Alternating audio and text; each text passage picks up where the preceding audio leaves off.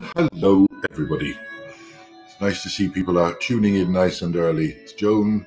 Nice to see you. Welcome back again. You're okay from Haarlem in the Netherlands.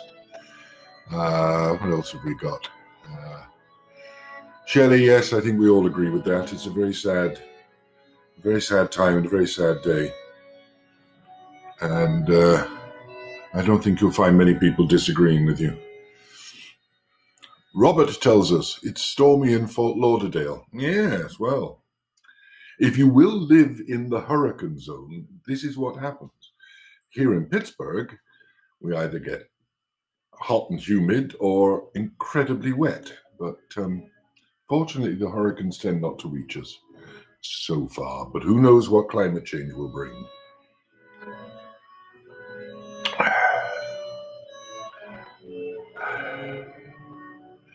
Hello, John Henry and Linda. Yes, Linda, you're right. Or desert dry, indeed. As we've had the most, for those of you who aren't in Pittsburgh, we've had the most beautiful weather for the last while. We had a run of about 5 days without a cloud in the sky and no humidity. It was just beautiful. It would fool you into believing that Pittsburgh had a nice climate. Yes, indeed, and we are in a drought.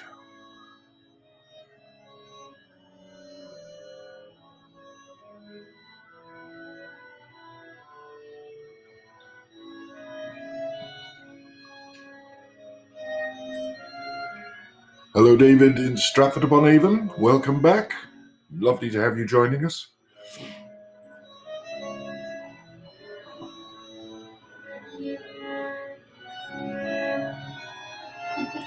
I know my friend, the wonderful actor David Bradley, who I directed in Beckett's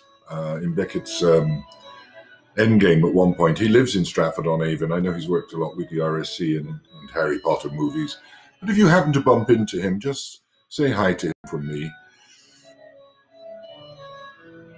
Hello, James, Mary Ann. Yes, David Bradley, Mr. Fitch.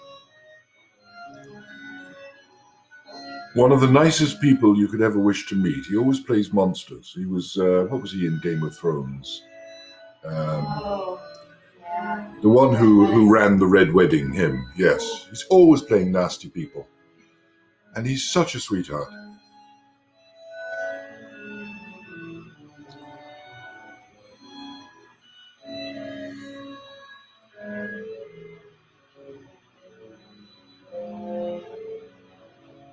Thank you, Sarah, and a joyous weekend to you too. Although for us in the theatre, the weekend doesn't exist. It's a strange anomaly, but the working week for the professional actor is Tuesday through Sunday, and the working week for the working producer is Monday through Saturday. So that means I never get a day off. It's just so sad. So sad. And nobody cares. Nobody has pity for me.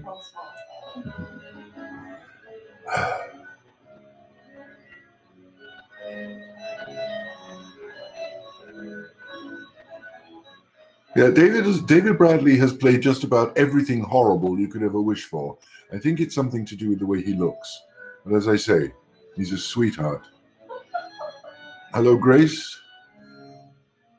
Yes, well, autumn definitely would be arriving in Dublin by about now. You get it earlier than we do. We're not supposed to go into autumn until October. Although I can see a little brown on the leaves of the trees around my house now. It's beginning to come. I think it's the lack of water more than the season change.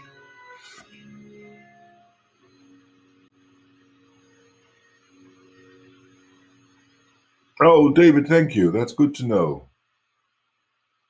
Do say hello to him from me and remind him that he played the most wonderful clove in Endgame that you could ever wish for.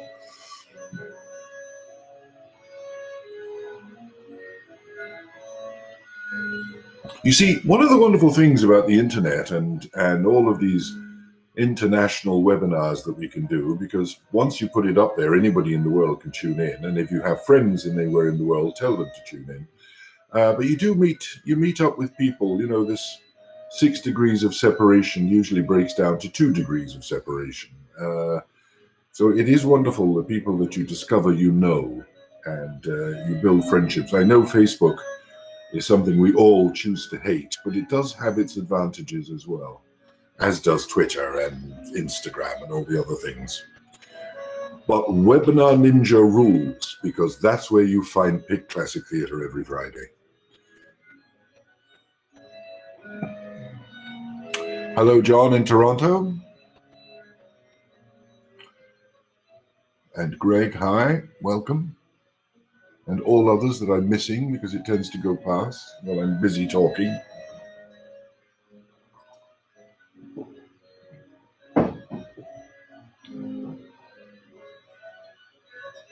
Yes, yes, the ever-present voice of PICT comes up and reminds you, we are there too on every other outlet. You can follow us on Twitter, on Instagram, and on Facebook, of course. And if you want infinitely more information, let us have your email and we will keep you abreast of everything that we're doing, because I've got news about that in a few moments.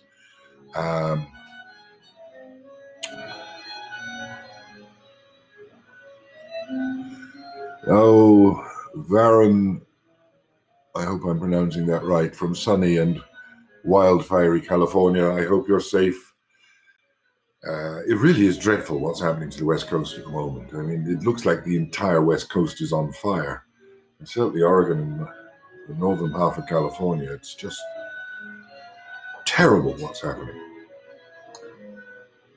One of the hideous things, I mean, from flood, you can usually recover something, but from fire, everything is gone. Your entire life is gone, and it's so tragic. Hello, Dennis. Welcome back from Greensburg.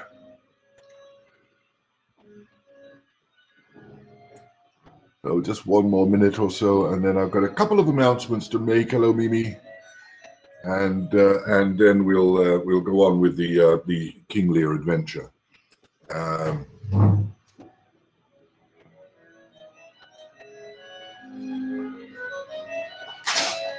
For those of you for whom such things as cleanliness, neatness, and tidiness matter, you will notice that I have finally, after several months, had a haircut.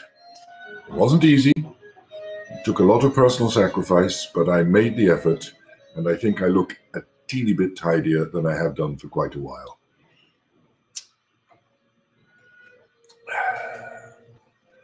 And another from Florida. I hope it's not so stormy where you are.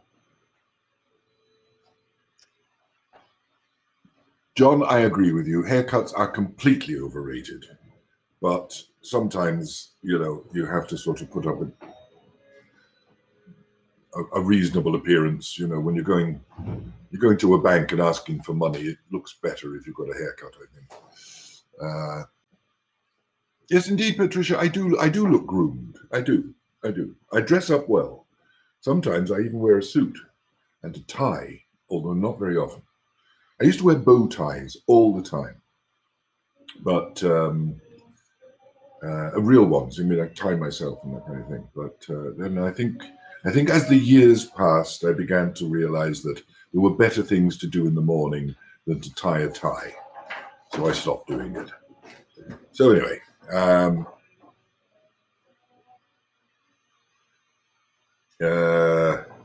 I will try, but I can't guarantee. That was just a query coming in.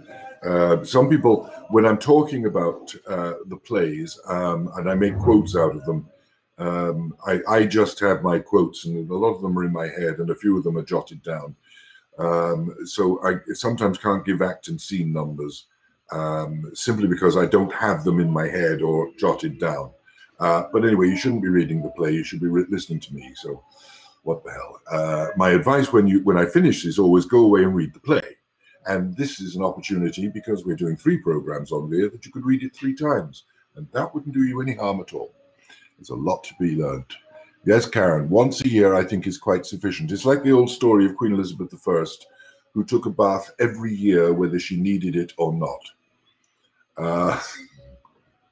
So, hello, Michael from Point Park. How are you? Good to see you there. Right. Okay. Well, I think it's about time we made a start. Now, I want a couple of announcements to make before we get into the actual talk. Yes. Now, that's the other thing I forgot to do last week early enough, which is to turn down the volume. We've been listening to some rather delightful Elizabethan and pre-Elizabethan music. First of all, I want to thank Arnold de Carolis, who has been the sponsor for all three of these programs, last week, this week, and next week. Thank you so much, Arnold. It makes such a difference to know that we've got the basic financial security to put these together, because in spite of the fact it's just me or sometimes a couple of guests, it still costs money to put these on. So I am deeply grateful Arnold has sponsored last week, this week, and next week. And if you are interested in sponsoring, please send us an email, get onto us through the website, and we'll give you all the details that you need. And we let people know that you are our sponsor if you so choose. And if you want to do it anonymously, we can do that as well. Now, for those of you who follow us on social media, you may have noticed that we have started on our on the production of our radio drama series. We are actually in the recording of the first one at the moment. When we finish this, I'm off back down to the studio for the next day of recording. We'll have a lot more news about that next week. We're going to make the announcement next week of what we're doing, how you tune into it, how you get hold of it, and how you buy a ticket for it. And we are making sure that everybody can buy a ticket because we're keeping the price very, very low. We are basically trying to cover the costs of production. We want to bring you theatrical entertainment. We can't put it on a stage. We can't bring you together into an auditorium. So we're going to have it on your computer. You will be able to listen to a radio play in the good old-fashioned way that radio plays were always produced. More news about that will be coming next week, both from me and on social media and on emails if you're on our emailing list. On that point, we're a little bit proud of ourselves, so forgive us. We are the first professional theatre company in Pittsburgh who have been authorized and approved by American Actors Equity to resume production. There's a lot of us in Pittsburgh. We're very proud of the fact that we were the first allowed back, mostly because of the degree of safety precautions that we've taken for our artists. We want our artists to work. We want to give them the opportunity to do their art, to present drama to you, but we wanted to make sure that they were absolutely safe while doing it. And let it be said that I was absolutely safe as well. So all those things were taken into consideration, and the union approved us. So we're very proud of that. It's an immense responsibility because, as we all know, in this terrible time of COVID, bringing people together in any way, shape, or form is a huge risk. So we've taken every precaution we can to make sure our actors are safe. And because of that, we will be presenting, you will have some theatre art coming from us over the airwaves. And as I say, more information about that next week. So let's get down to King Lear again. Now, last week we talked, as I said, the whole premise of King Lear is a sequence of journeys. Just about everybody in the play is on a journey. I mean, even the servant Oswald is on a journey, carrying a letter, which is on a journey. So this notion of the journey is the dominant factor in the play. But for the major characters, the journey is very, very subject specific. Lear's journey from absolute authority to becoming absolute nothing. The realization that everything he believes himself to be is false, is nonsense. And to make this overwhelming discovery of the true nature of man, a poor, bare, forked animal, which is what he sees with Mad Tom. And this journey drives him, quite literally, it drives his wits away. We call it madness. It is said, you know, he is mad, the mad King Lear. It is not so much madness, but it is that point where you go beyond false reality and start coming to terms with the appalling nothingness that you actually are. And that can tip you over into a kind of insane behavior, or what we might call an insane thinking, but in fact very often has a phenomenal degree of truth and perception and understanding in it. Now, the second major character of the play is the subject of what one might call the subplot. I don't like the term subplot. Shakespeare often uses them, and he is a genius of them. Some plays don't have it. Macbeth, for instance, has no subplot. Romeo and Juliet has no subplot. It's just the topic of the play. But in Lear, there is a very precise and clear, and I prefer to use the term parallel story. It runs completely in parallel with the Lear story, and it is intermingled at various points with the Lear story. And yet it is of itself its own specific and particular journey. And it is the journey of Gloucester. Gloucester, the Earl of Gloucester. Now, a tiny little point, by the way, and it is important. You have the Duke of Cornwall, the Duke of Albany, and you have the Earl of Gloucester. In British nobility, and it's still there, the Duke was the closest thing to the king. Very often brothers, sisters, or cousins of the king. And it's a much newer title, but the title Earl goes way back, pre-Norman, goes into Saxon times. That's why you'll sometimes see somebody with a title, the 5th Duke of such and such, 19th Earl of somewhere else. The title Earl is very ancient, but it is a much lower one in hierarchy, and Shakespeare uses this very specifically in this play. Gloucester is the Earl of Gloucester. Cornwall is the Duke of Cornwall. It gives Cornwall more authority. So Gloucester and his journey is a very different journey to that of Lear, and yet it has the same purpose, which is to teach, for Gloucester to learn truth, just as Lear learns truth about his nature, about what he is. Gloucester has to learn the truth of the world around him. Gloucester thinks he sees and understands everything, understands it all. In fact, he is completely blind to the truth of the world, his world, the world he lives in. And he has to go on this terrible journey. He got to, because in order to gain true sight, he must go blind. One might almost say that he's blind at the very start of the play, and as I say, he has to lose his eyes before he can see properly. Indeed, the mad Lear will tell him when they meet on the heath, and we looked at that scene last week. The mad king will tell him with incredibly sane understanding that a man may see how the world goes with no eyes. You just have to listen. And what you hear will very often tell you more truth than what you think you see. Listening is one of the hardest things that we ever do in life, and Shakespeare understood that. None of us do it properly. Still, today, in the 21st century, we still don't listen. We hear things, but we don't actually listen to them properly. So anyway, at the start of the play, Gloucester has great certainty. He is, I would put it this way, as far as he's concerned, the gods are in their heavens, the king is on his throne, and all's right with the world. It's a classic sort of naive political opinion of the way the world works. And when we're young, we often believe that everything seems to work fine, because you get up in the morning, somebody feeds you, you go to school, and so you come home, somebody feeds you again, you go to bed, and you're safe. Everything's okay in the world. It's only as we grow that we begin to realize and value just how fragile that arrangement actually is. And again, a phrase that I've used before about the nature of chaos, that chaos is always waiting just below the surface. And that if you break the fragility of order, chaos ensues. So Gloucester again, he's not at the beginning of the play very certain of how the king is going to divide up his kingdom, but that's not his responsibility.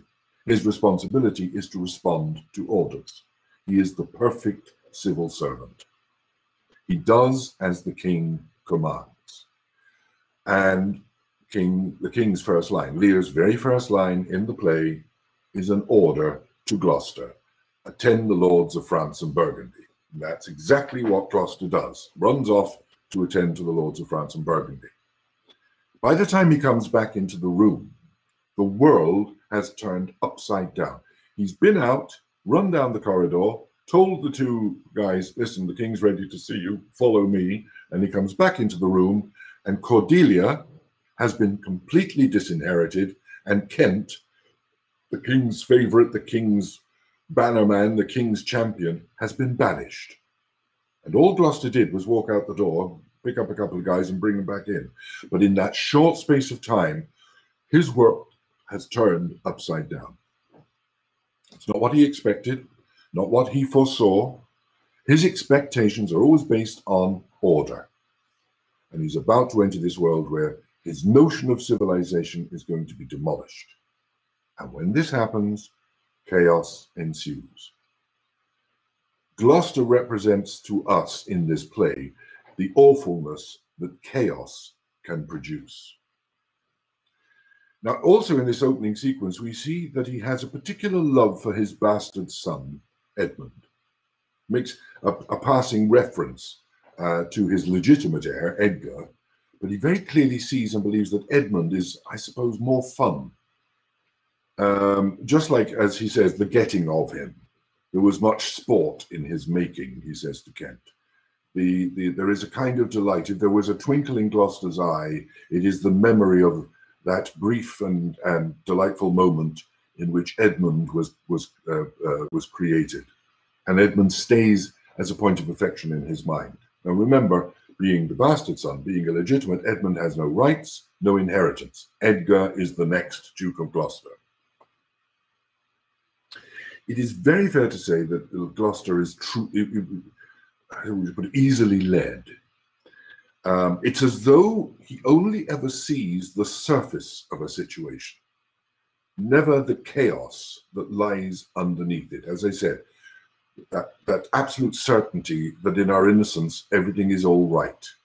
And it is only with experience and wisdom we begin to discover the fragility of that certainty. Chaos always lies beneath. Lear's division of the kingdom is a reckless move. But Gloucester, as far as Gloucester is concerned, it's the king's right to do whatever he wants. He's the king. If he says this is this, this is this. If he says the moon is the sun, then the moon is the sun. He's sort of part of Lear's support mechanism. And it's that mechanism that maintains Lear's belief in his own authority. The fact that when he says something and somebody like Gloucester says yes, Lear says jump, Gloucester says how high, that is the false, that feeds the false perception that Lear had of himself. And it is Gloucester's unwillingness or inability to see the reality of Lear. And that's where I say the two plots interlink so beautifully. He, as I say, Gloucester has a blind faith in the gods and the fates. They, to his mind, are what give order to the world that makes things clear and simple. It is the gods, it is the fates, this is the way it works. And when they go out of their natural rhythm, only then does he show concern. This beautiful line, that these late eclipses of the sun and moon portend no good to us. It's a clear indication that he believes that there is a natural order to things, and that these can be predicted and that these can be certain. He trusts in astrology, which his son Edmund completely laughs at a short while before this, or after this. But it is again Gloucester perceiving the world, seeing the world down a very narrow tube of vision. But he's noticed that there are strange things happening in the stars. Love cools, friendship falls off, brothers divide, in cities mutinies, in countries discord, in palaces treason, and the bond cracked twixt son and father. We have seen the best of our time. He can see these things happening, but it does not change him. He accepts it as part of the order of the universe, that sometimes it's good, sometimes it's bad, but there's nothing we can do about it, so we just accept it. He can see the problems, but he cannot see the cause. So, when the bastard son, Edmund, presents him with a very dubious piece of evidence against his legitimate son, Edgar, he doesn't delve, he doesn't question, he doesn't doubt. He sees only the surface, and on that basis, he disinherits Edgar and gives Edmund Edgar's place in the line of inheritance on a very, very flimsy sequence of evidence. Edmund is brilliant. Edmund is a brilliant, brilliant mind. And Edmund's journey, which we'll talk about next week, is one of the most exciting. Edmund arrives, and he's got a letter in his hand. And Gloucester says, what news, what news? So please your lordship, none, says Edmund. Well, why so earnestly seek you to put up that letter? I know no news, my lord. This is genius. This is how to convince somebody of something by denying it. What needs that terrible dispatch of it to your pocket? Come, let me see. If it be nothing, I shall not need spectacles. And Edmund, working the mechanism so beautifully that Gloucester cannot see. I beseech you, sir, pardon me, it's a letter from my brother that I've not all read and find not fit for your looking. Brilliant, brilliant in his understanding of his father's weakness. Edmund is a far better politician than his father could ever be. Gloucester says, give me the letter. Edmund defends his brother. I hope for my brother's justification he wrote this but as an essay or taste of my virtue, or a joke. The letter itself is a brilliant piece of invention. This policy of reverence to age makes the world bitter, keeps our fortunes from us. I begin to find an idle and fond bondage in the oppression of aged tyranny. Come to me that I may speak more. If our father, now this is the key one, if our father should sleep till I waked him, you should enjoy half his revenue and forever and live the beloved of your brother Edgar. Sleep till I waked him. He's not talking about waking up, he's talking about wake in the Irish sense. He should sleep until we carry out his wake and funeral. In other words, if we kill him, you'll enjoy half the benefits of him being dead. It's a brilliant letter. And Gloucester, only looking at the surface, says the instant word that Edmund actually prays for, conspiracy. He immediately assumes the letter is true. He doesn't investigate, he doesn't consider, he doesn't look at the implications, he doesn't doubt, he only sees the surface.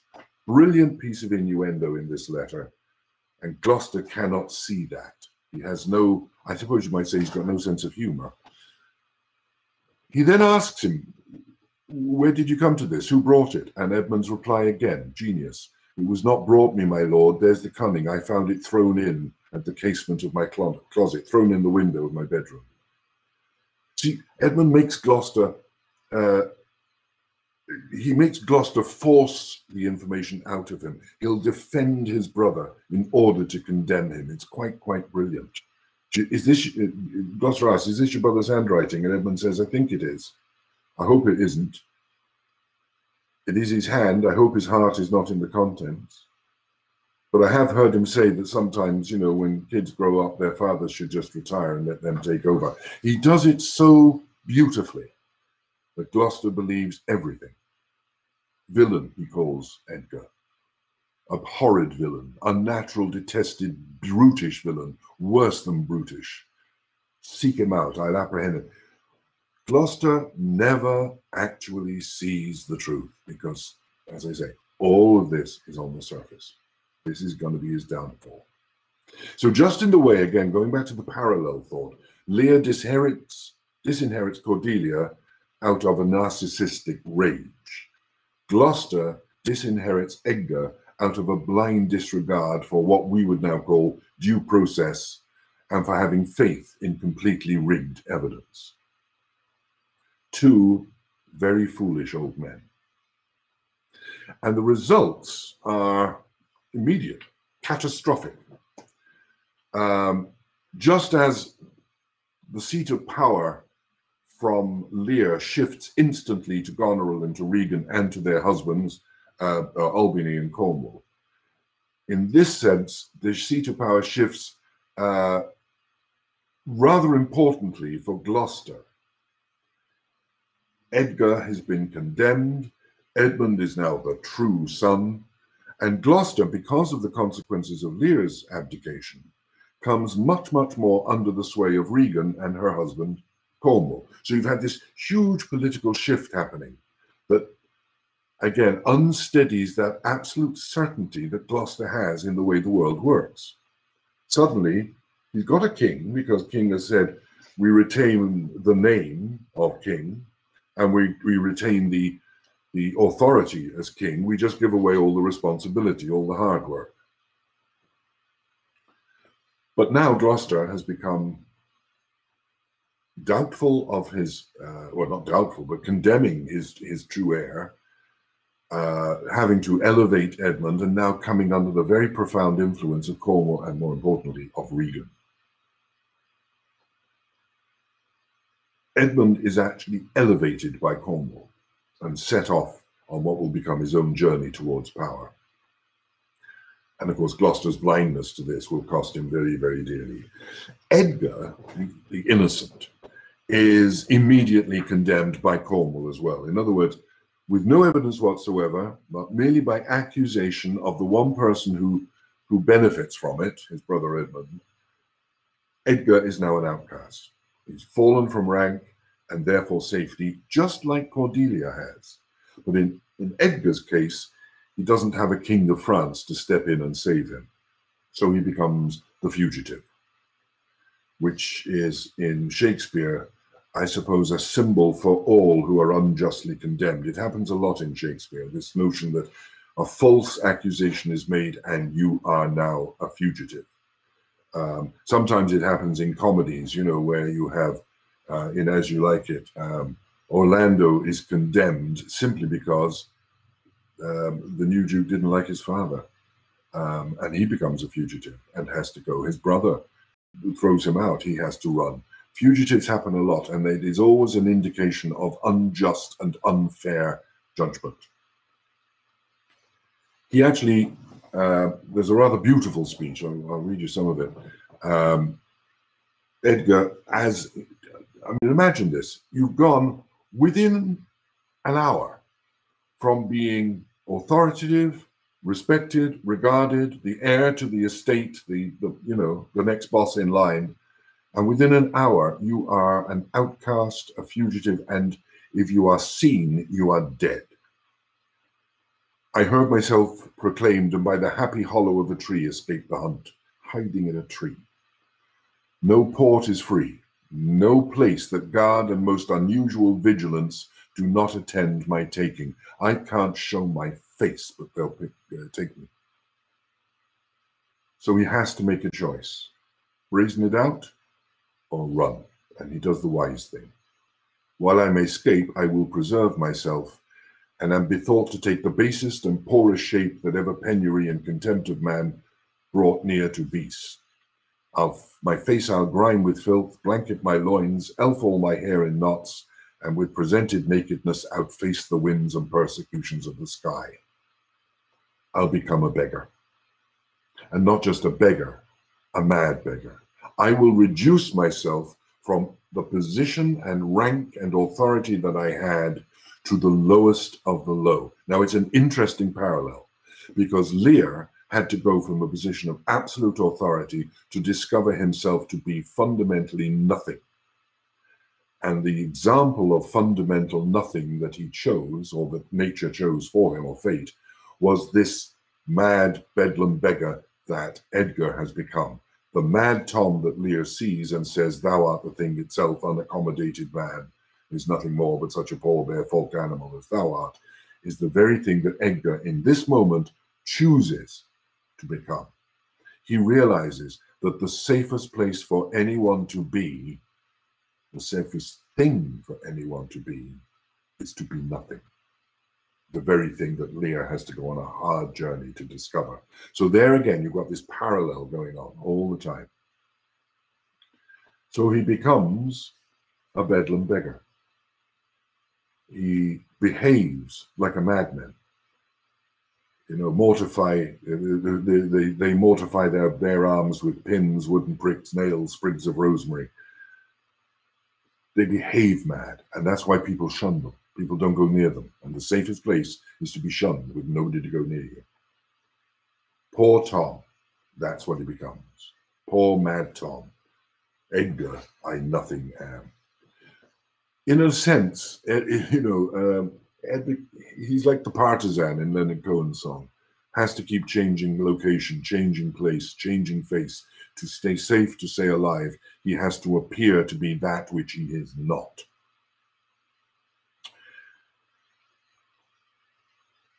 But his father, Gloucester, is completely blind to truth.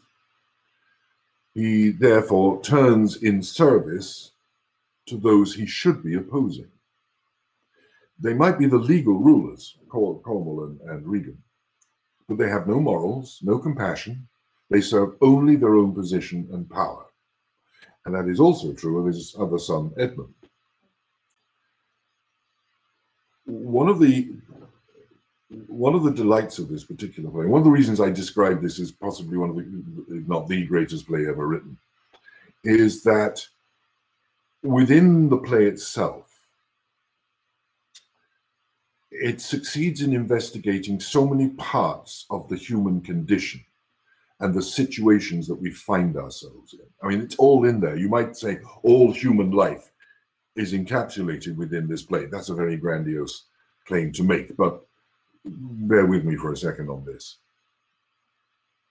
For instance, it sets up a very common political problem.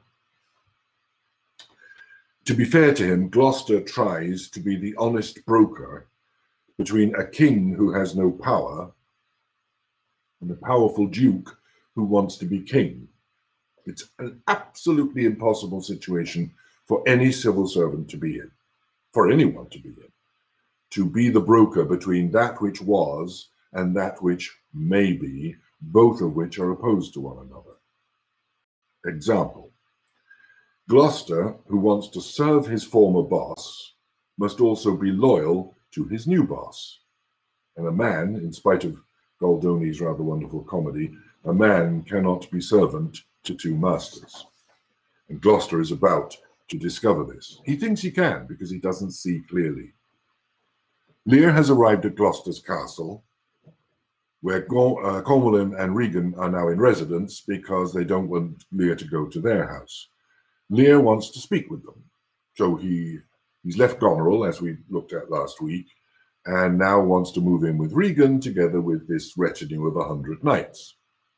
But neither Regan nor her husband Cornwall will meet him because they know that the best solution is not to offer a solution. So they won't come and talk with him. Gloucester has to bring this information to his boss. Lear can't believe it. Deny to speak with me? They are sick, they're weary, they've travelled all night, mere fetches. Fetch me a better answer. Go and ask them again. Gloucester, my dear Lord, you're still my boss. You know the fiery quality of the Duke, how unremovable and fixed he is in his own course. Lear, patience is not his strong point. Vengeance, plague, death, confusion, fiery, what quality? Why, Gloucester, I'd speak with the Duke of Cornwall and his wife. Gloucester, well, my good lord, I have informed them so. I mean, he is trying so hard to please both sides. Lear, inform them, do you understand me? Yes, my lord. The king would speak with Cornwall, the dear father would with his daughter speak. Commands, tends service. Are they informed of this? Gloucester, God love him, the only response he can make, I would have all well between you.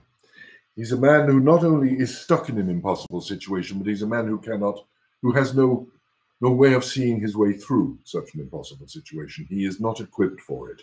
He is not politic. He is not conscious of the appalling ways of the world. He tries so hard. He is a noble and honest man. And it is Gloucester's blind loyalty to the retired king that makes, because of this, that he makes a very serious error of judgment. When Lear is in extremity, Gloucester goes to help him. Now, Cornwall, he has informed them all, leave him alone. When Lear storms off out onto the heath, after his reason not the need speech, Cornwall gives the injunction, lock up the doors. Nobody helps him. Leave him alone. He's chosen that course. That's his problem now. Nobody is to help. Gloucester, of course, blindly loyal to the king, decides to help. He feels loyalty to the king as king. He cannot see that the king is no longer king. That the king is actually nothing in the scheme of power that's going on. That he is an ex-king. But his humanity leads him. He thinks it's the right thing to do, which of course it is. But that, in a properly ordered, he's committing a crime. In a properly ordered world, it would be seen as a good thing to do, but this is not a properly ordered world anymore. So he makes a dangerous political choice as well as a humane one, and a one which he, had he thought it through, had he seen the consequences, he might not have done. Because unfortunately, the choice he makes involves Cordelia, who is now considered an enemy. She is now the Queen of France. So Gloucester is not only going out to help the king against the orders of Cornwall, he is technically committing treason. He is sending the king to the comfort and succor of a foreign power. Might be his daughter, but it's still an act of treason. Unfortunately, he can't see that. When he gets to Lear, out on the heath, looking for somewhere, he is the one who provides them with the hovel that they shelter in. Good friend, he says to Kent, I prithee take him in thy arms. There's a litter ready. Lay him in it. Drive towards Dover, friend, where thou shalt meet both welcome and protection. I have this night a letter received. 'Tis dangerous to be spoken. There's part of a power already landed. Though I die for it, the old king, my master, must be relieved. Take up, follow me, bring him with you. So he's doing this for the first time, doing something that is both right and, because he cannot see what he's doing, phenomenally dangerous. He's committing treason. There is a power land, there's an enemy force in our country. He's doing exactly the right thing. But if he was more politic, if he was able to see the consequences of his actions, he might have gone about it very differently. So for this simple act of compassion, he will pay. He will now discover far too late the true nature of Cornwall and Regan, and most especially of his son Edmund. And as I mentioned last week, these journeys that everybody on are really journeys to discover their true nature, and for us to see their true nature, and for others to observe the true nature of people. And in this sense, Gloucester has to see the true nature of the people in whom he placed his faith. He has to see the true nature of what he believed was an order he could rely upon and depend upon. He has to see that that blind faith in that order, that structure, was, as I said earlier on, it's a very fragile thing. And that when that order breaks, chaos ensues. He is now going to see chaos at its worst. It's going to be ugly, and it's going to be terrifying, and it is, to use a very bad allusion, it really does open his eyes. They, in fact, are going to, Regan and Cornwall and his son Edmund, they're going to take out the part of him that he never properly used, his eyes. There is an interrogation, and we all know about those. They still happen today. They've been happening since the dawn of time, and interrogations very often do not have the purpose which they set out to have. Very often, interrogations are not about finding information, but the sheer joy of torture. And this is torture in its purest sense, because the interrogators, Cornwall and Regan and Edmund, well, Edmund has left the room, they know the answers. They just want to taunt Gloucester, and they want to taunt him because he has gone against them. And the one thing that you should not do when power is absolute is take the risk of what that absolute power can do to you just for the sake of vengeance, just for the sake of the pleasure of causing pain. This interrogation is purely for the joy of torturing. And yet they actually managed to get a confession out of him. Regan asked the first question. They all know what the answer is. To whose hands have you sent the lunatic king? Gloucester replies. He tries to be politic. He tries to be clever. It's a bit too late for that. I have a letter guessingly set down, which came from one of a neutral heart and not from one opposed. The letter I have, I mean, I'm not even sure it's real. I mean, it could be a forgery. And anyway, if it is real, it came from somebody who's probably on our side anyway. He's trying desperately. Cunning, says Cornwall, and false, says Regan. They know the answers. Where have you sent the king? To Dover, Gloucester admits. Wherefore to Dover? Wherefore to Dover? Now, they know why Dover, because it's the closest place to France, and that's where the French army will land. They know all this. They just want to taunt him, because they know what they're going to do to him. Gloucester now is beginning to see it. I am tied to the stake, he says, and I must stand the course. Tied to the stake is very important. Remember, people were burned at the stake, flogged at the stake. The stake is a very significant thing. It's a very significant statement. I know what you're going to do. You're going to make me suffer. Still, Regan asks, wherefore to Dover? She's just taunting him. And now he comes out with this wonderful final statement of intent. Because I would not see thy cruel nails pluck out his poor old eyes, nor thy fierce sister in his anointed flesh rash boorish fangs. If wolves had at thy gate howled that stern time, thou shouldst have said, good porter, turn the key. All cruels else ascribe, but I shall see winged vengeance overtake such children. And strangely, interestingly, in that speech, Gloucester puts the very idea of eye plucking into the scene. Cornwall responds, see it shalt thou never. Upon these eyes of thine I'll set my foot. And pulls out one of Gloucester's eyes. I mean, you've seen it in the movies. It's a horrible thing. And it's surprisingly easy. Don't try it at home. Regan, of course, taking somebody's eye out is a terrible thing. But Regan, of course, being Regan, takes it one step further. One side will mock the other too. Now Gloucester understands. Now he has no eyes, and therefore, because he has no eyes, now he can see the truth. Now he has clear sight. Now he sees that he is a victim of the chaos that his world has become. He's thrown out, blind, just thrown out onto the street. But he makes the first statement of realization, sees clearly something. I have no way and therefore want no eyes. I stumbled when I saw. And also the realization of the huge mistake he made. Oh, dear son Edgar, might I but live to see thee in my touch, I'd say I had eyes again. So the removal of his eyes, almost within moments of the removal of his eyes, he suddenly, finally begins to see. His journey is well underway. He's not all the way there yet, because he is in despair. And he's in despair.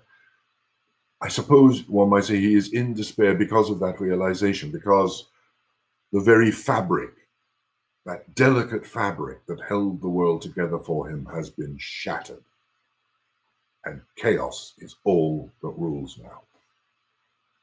And in that moment, Shakespeare, being Shakespeare, reunites Gloucester with his banished son. Gloucester doesn't know it. All he sees, in that sense, is a mad beggar. But Edgar, under the guise of Mad Tom, sees the horror of his father's suffering. And again, one of the great truisms of this play, because it is true of all suffering, it is true of all wars, it is true of all pandemics, it is true of everything rotten that can happen in this world, because we constantly say it. Can't get any worse than this. Whoa, 2020 has surprises for you. The line that Shakespeare gives Edgar in this moment is quite superb. Who can say I am the worst? I am worse than e'er I was. The worst I may be yet the worst is not, so long as we can say this is the worst. If we truly believe that things cannot get worse than this, boy, has life, has nature, has the universe got surprises for us. You know, you see these images constantly at the moment of, the pandemic is our big problem. The economy is the big problem after that. And then there's another big problem after that. And then climate change has news for us. It's going to get worse. No matter how bad you think things are, they can always get worse. Things can be the best, but they'll not necessarily ever be the worst. It's one of the purest demonstrations of extremity of this tragedy that we're dealing with. And it very much predicts the level of calamity that the play will lead us to. The worst is not, so long as we can say this is the worst. All the way through this play, things get worse and worse and worse. It gets bad, it gets badder, it gets baddest, but it never really gets baddest, because the baddest is yet to come. So, Gloucester, deceived by one son, wrongly condemned the other. He's been misled, he's confused, he's become bewildered by events over which he has no control. He has seen his family break down. The king he loyally supports, he's seen basically lose all sense of reason. And his world has turned upside down. In an act of tremendous loyalty, he went to the aid of his king. And he's betrayed by the son he most trusted. And as a reward, his eyes have been plucked out. And here he is, a blind beggar on the road, being led about by a mad beggar. As he says, 'tis the time's plague when madmen lead the blind. He doesn't realize, of course, that that's his true son. As ever in his life, he cannot see the truth. He's yet to gain insight. And now he wants to die. He fervently believes in a world of order, a world with, as I said at the beginning, God's in his heaven, the king's on his throne, but that world has gone. It has gone forever. We're beginning to realize that, I suppose, in our own lives. The whole effect of the pandemic is changing so many aspects of the way we live, that the world we know, the world that I grew up in, the world that, the boomers knew, we lived in a blessed time, we lived in the 60s, that world has gone. And we do not know if it will ever quite come back again the way it was. There is no certainty. So the world of God's in his heaven and the king's on his throne, gone for good. The king is no longer a king. The gods have treated him very unjustly, not the way he expected. Chaos is now king, and the gods of chaos now look down from their heaven. As flies to wanton boys are we to the gods. They kill us for their sport. This terrible realization, he finally sees it. He finally sees it, that it is not a benevolent universe, that it is not a benevolent world, that it is in fact a cruel world, and that once you take away that fabric of order, that fabric of civilization, point I made last week,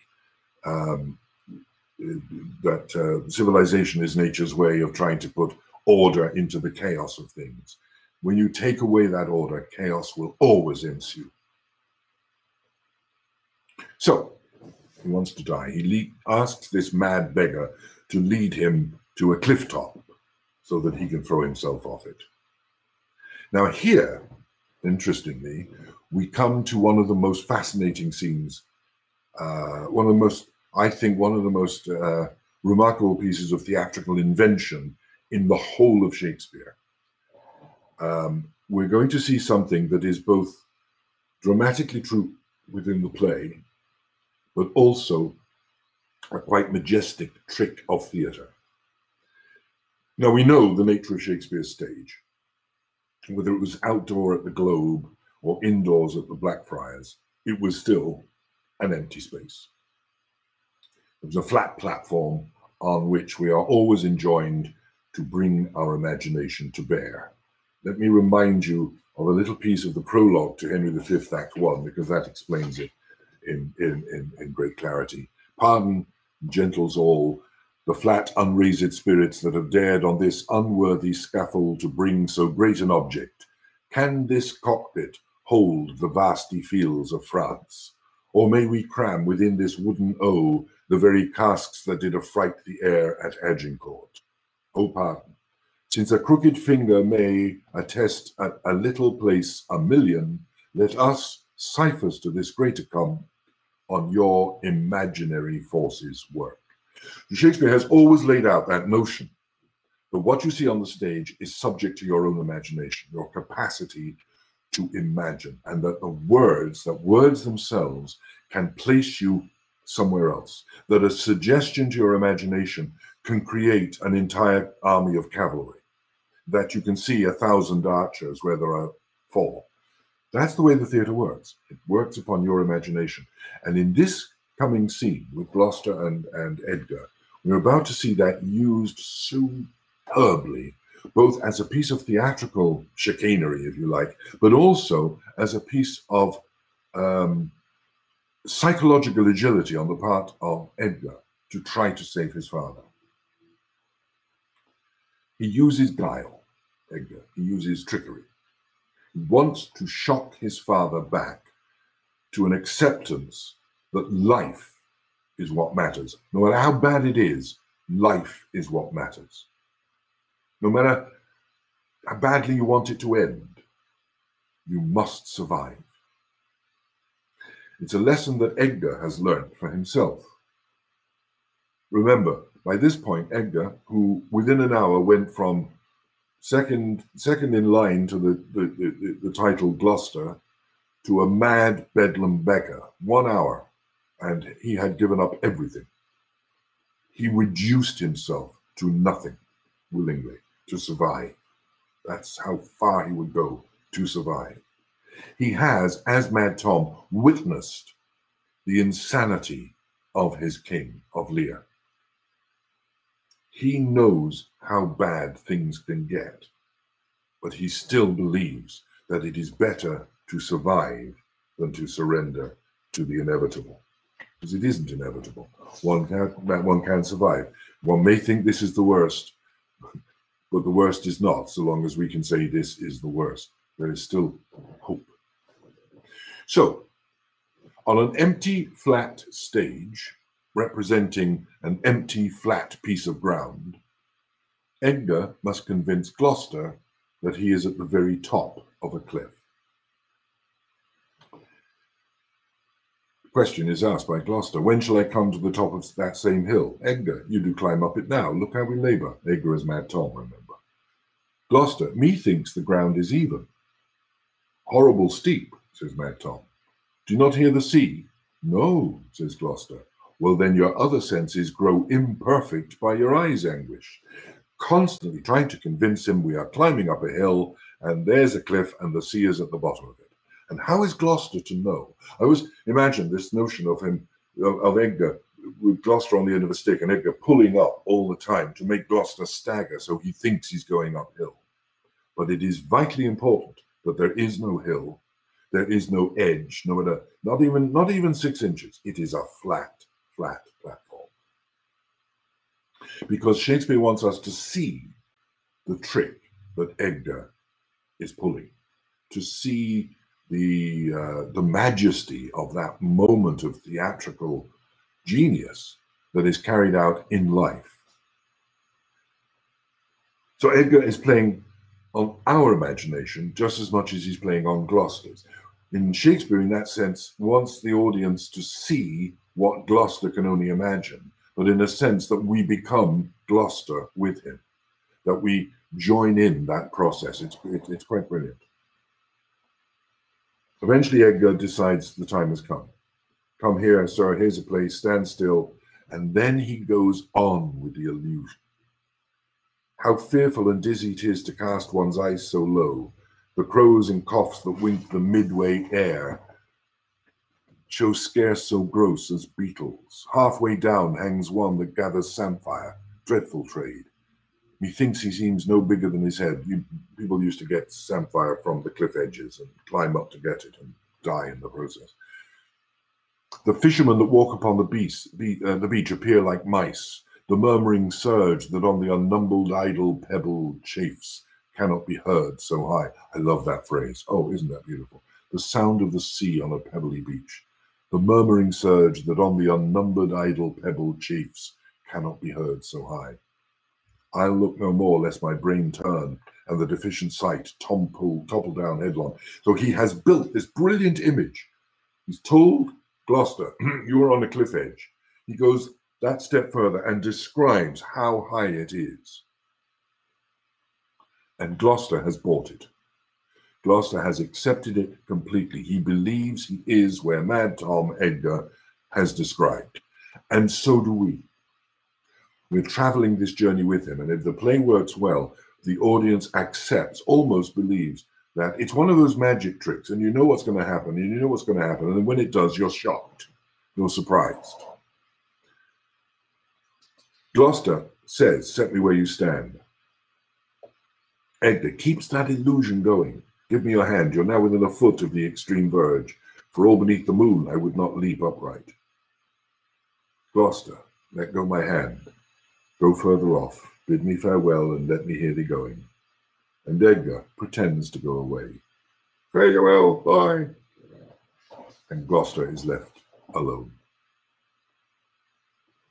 And Gloucester, with one brief prayer, makes that final decision to jump. And he does. But that prayer is an admission of his own inability to accept chaos. So he puts himself into the hands of the gods. This world I do renounce, and in your sights shake patiently my great affliction off. If I could bear it longer, and not fall to quarrel with your great opposeless wills, my snuff and loathed part of nature should burn itself out. In other words, if I could deal with it, I'd live through it, but I can't deal with it. If Edgar lived, bless him, and he jumps. And he really believes he's jumping to his death. Hits the floor. In that moment. That has to stun him. That has to make him, he must something, probably shock. But he's not dead. He's been tricked by the madman, and he must now make another discovery. He must finally see another new truth. Edgar, being a good actor, changes his voice and his identity yet again. This is the most stunningly brilliant piece of theatricality on Shakespeare's part. He's even got one of his major characters performing like an actor. He's demonstrating not just the thematic of his play, not just the thematic of the philosophy behind his play, but the very nature of the form of theatre through which he can make that demonstration. Edgar must now bring his father back to the world of the living, no matter how awful that world may be, and how living in it may be so bad. And he goes over, probably prods him with his foot. Alive or dead? You, sir, friend, hear you, speak. Who are you, sir? Gloucester says, "Go away, I want to die." And then Shakespeare does the complete reverse of what he did in the earlier part of the scene. "Hadst thou been aught but gossamer feathers air, so many fathom down precipitating, thou'd shiver like an egg. But you now breathe. 10 masts at each make not the altitude which thou hast perpendicularly fell. Thy life's a miracle. Speak yet again." So many things in that, describing to Gloucester the distance that he fell, which of course was no distance at all. Using words so precisely to fill Gloucester's sightless imagination with images. 10 masts at each make not the altitude which thou hast perpendicularly fell. Your life's a miracle. Somebody wants you to live. Something wants you to live. And Gloucester, well, did I fall? Yeah, from the dread summit of this chalky bourne, look up a height. The shrill gorge lark so far cannot be seen or heard. Now remember, from the top he was talking about the crows at the bottom. Now he's at the bottom talking about the larks at the top. He's doing this brilliant job of making Gloucester see. Gloucester responds, "I have no eyes. Is wretchedness deprived that benefit to end itself by death? Can I not die?" Gloucester, you see, has believed that he surrendered his life to the gods. But he said, "I can't deal with this. I can't deal with your opposeless wills. You have made your minds up about the way the world should be, and I can't cope with it. I'm surrendering to you." But in fact, there was no surrender. And there was no surrender because there were no gods. Only fate. And fate, his fate, put him into the hands of his son. And his son made him survive. And his realization that there are no gods, that nothing will work right, that everything is chaos, makes him accept that point. Henceforth, I'll bear affliction till it do cry out itself, enough, enough, and die. I will put up with what the world gives me. The worst is not, so long as we can say this is the worst. The gods will not accept my sacrifice of death. The gods don't care. The gods, in that sense, don't exist. I will put up with it. He has learnt, he has begun truly to see the world for the way that it is, the gods for the way that they are. And he has learnt that he must accept it. He must resign himself to the inevitability of what he is. And he gets his final lesson from Lear. And as we examined last week, when we looked at the scene between Gloucester and the blind Gloucester and the mad Lear, a man may see how the world goes with no eyes. Lear, in his madness, is teaching Gloucester how to see. And you see with your ears. You see with your imagination. You see with the wisdom that you accrue. Gloucester has gone on that journey from blindness to a true level of sight by losing his eyes. It's a very grotesque parody. Gloucester learns he must endure, he must accept the world, or accept what the world has become, and it is a world of chaos. So that's the other journey he's gone on, from order to chaos. And it's a hard journey, and it has cost him so much. Death will come in its own time, and indeed, before the play is over, he does succumb to death. There is no need to surrender to it. Death will come. The final lesson that he has to learn. So, Gloucester's journey. In our third discussion, which will be next week, we're going to bring the other characters to the end of their journeys and see how, basically, how Lear concludes his own journey and the lessons that the last moments will teach him, the final lessons that chaos has to teach him. I do believe that the truest thing in this play is that once Lear is no longer king, chaos is king. And that is the lesson that so many of them have to learn. Somebody has a question there. The blindness theme is very much similar to Oedipus. did Shakespeare read Sophocles? Shakespeare, I imagine, read everything he could get his hands on, and I certainly know that he was certainly familiar with Greek drama, because the very formulation of plot line and the conceptualization of plots has very clear links to the Greek. So yes, I have no doubt whatsoever that Shakespeare would have been a reader. Let's have a look at so many other questions there.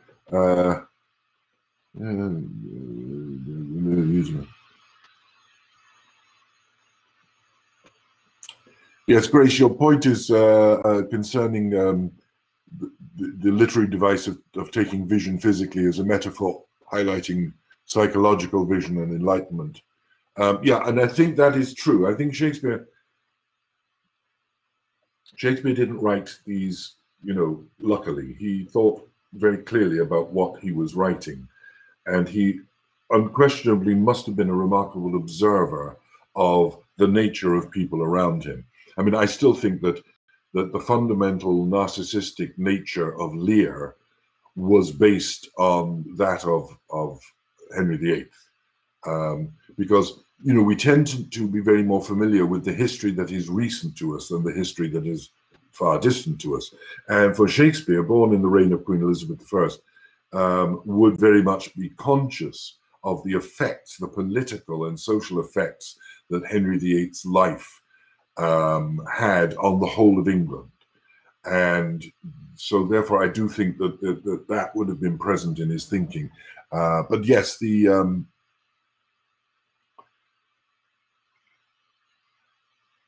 some would suggest psychological blindness as a way to enlightenment is almost, it's again, it's clever thinking. If in terms of music, it's point and counterpoint. That Shakespeare can mix these two journeys together. They're traveling a different course, they're traveling for a different purpose, but they keep interlocking because there are similarities in human nature. Human nature is human nature. And they will always have points which can sort of cross-fertilize each other. It's very clever writing. There is, yes, the Lear story, again, Shakespeare was renowned for never coming up with an original plot. This does have origins in, what's the name of the character? It's gone from my head now. But there was a much older story, a very different name, of a king and his daughters. And it's been repeated throughout literature for, a very long time. Shakespeare stole the plot fundamentally. And it's been used, by the way, if you're looking at interesting Lears, I mean, there are so many available online. There's a very interesting Russian Lear. And if you've never seen it, Kurosawa, the Japanese director, made a beautiful film called Ran, R-A-N, which is a Lear story that's magnificent. And I heartily recommend you watching that. But yes, it wasn't an original story. The other points there.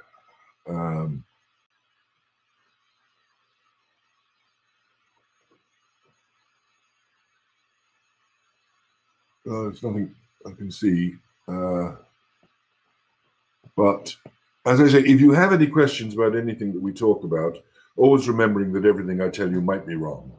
But if you do have any questions post the webinar, always feel free, drop us an email. Yeah, there you go, Jeffrey, that's true. Yes, James, thank you. The Geoffrey of Monmouth's History of the Kings of England mentions Lear, but it also mentions, I think, King Arthur as well. They're legendary. But all good stories are based somewhere historically on something that probably happened. Nothing is original. No ideas, no thoughts, no plots are original. It's all based on reimagined, reconsidered, rethought. What I do find fascinating, brilliant about this particular play is how Shakespeare takes so many themes of the human condition and just molds them all together in this wonderful paralleling of storylines, and the use of theatrical trickery, games, the games that theatre is made up of, uses it so beautifully. And I think, as I say, the Dover Cliff episode between Gloucester and Mad Tom, or Gloucester and Edgar, is one of the most remarkable uses of how theatre works that anybody has ever written. Its simplicity, its beauty. If Beckett were writing that scene, I think that's how he would write it as well. It has this theatrical purity that is quite remarkable. Yes, yeah, Ran is a wonderful film. Everybody should watch it. Watch it. The Russian movie is King Lear. So that's what you look for. Just look for the Russian King Lear on Google that, and it'll probably turn up. The same director, I think, did a remarkable Hamlet as well, which is also very much worth watching. So anyway, there we are. We're over time as usual. Next week we will have the third in our programs about King Lear, and next week we'll have big announcements about our radio dramas. So I want to thank Arnold again for sponsoring this. If you're interested in sponsoring your program, send us an email, send us a text us on Facebook, whatever way you like, and we'll give you all the information, all the details. If you don't want or can't afford to sponsor a whole program, do please consider sending us a donation. I know in this particular time in the United States, people are being asked for money for various donations, some political. They're fine. We need your help. We always need your help. We can't go back on stage. We're creating other forms of entertainment as much as we can. We can't sell tickets for plays. So please, if you can send a donation, and as I keep saying, it doesn't have to be huge, what you can afford, please send it. If you sent one before, thank you very much. Please send another. We do need that help. We will keep going, and we will fight to keep going to bring you the best we can of classical theatre, of Irish theatre, of these webinars, of other guests, which we'll have on in future weeks. But we do need your support. So don't hesitate. Don't think that we'd be embarrassed. We won't. We'll take whatever donation you can give us. Thank you so much for being here. We will see you all again next week, I hope. In the meantime, wash your hands, wear your mask, and take good care. Bye now.